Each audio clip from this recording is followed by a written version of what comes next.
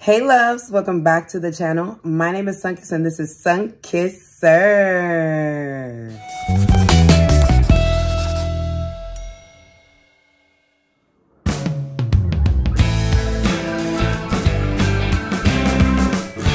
If you're watching this video, go ahead and drop everything you're doing and subscribe to the channel if you have not already.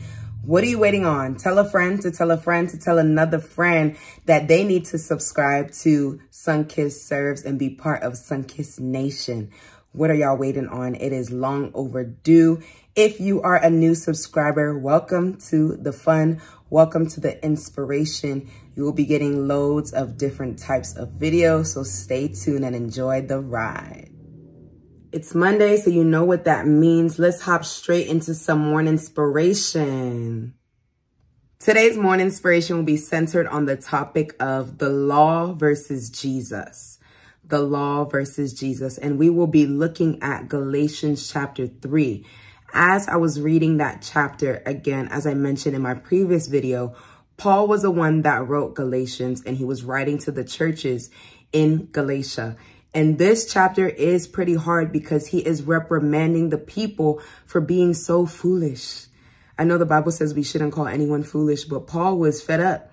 He was like, why are you so foolish that you would think that you were saved by the law versus being saved by faith through Jesus Christ? As I was reading this chapter in Galatians, it just really had me thinking about the law versus Jesus. We understand that the law was established before Jesus was manifested to us.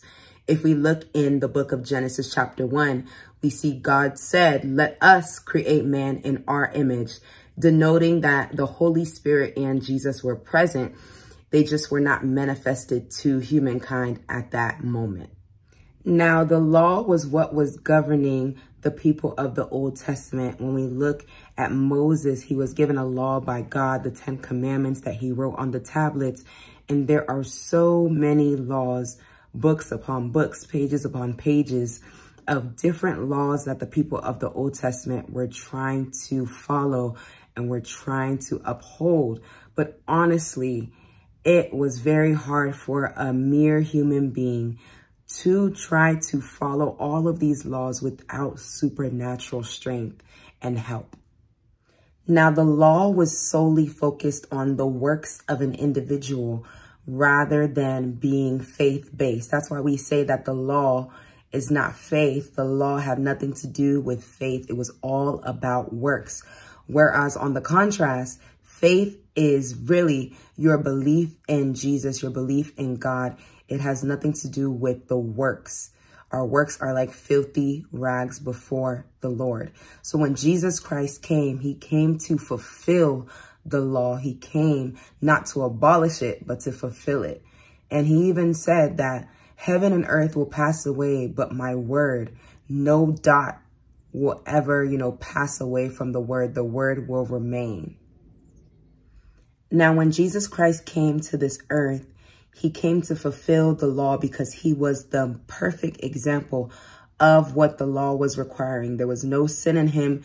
There was nothing that was wrong. There was no error in Jesus Christ. So he came to fulfill it so that we could be brought back to God through him. He became our mediator.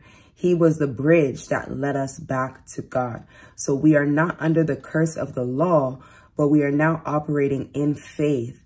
And it is through the grace of God that we are given salvation, not by works, not by anything that we have done, but solely through the grace of our Lord Jesus Christ. When I think about the ultimate sacrifice that Jesus made for us, I'm just so grateful because when I look back on the law and all of the requirements, I'm like, I would have been doomed even before I was born. We were born into sin.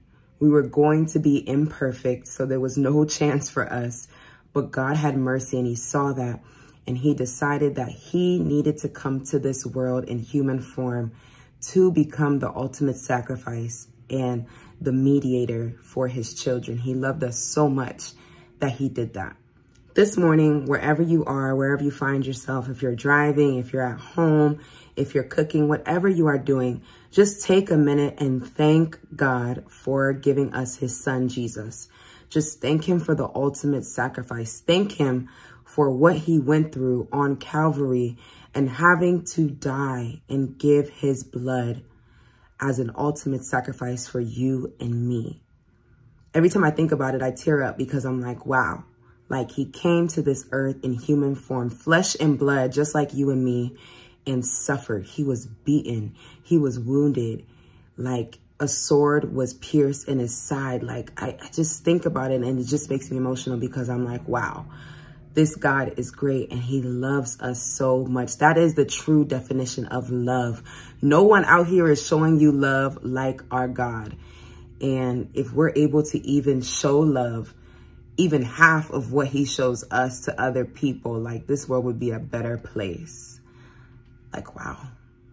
I hope you are able to reflect on the law versus Jesus this morning and just think about that sacrifice. I hope that this was a blessing onto you. Share it with your friends and your loved ones. I'm sure they will be blessed as well. I was blessed, even though I'm the one giving the word. Amen. Amen.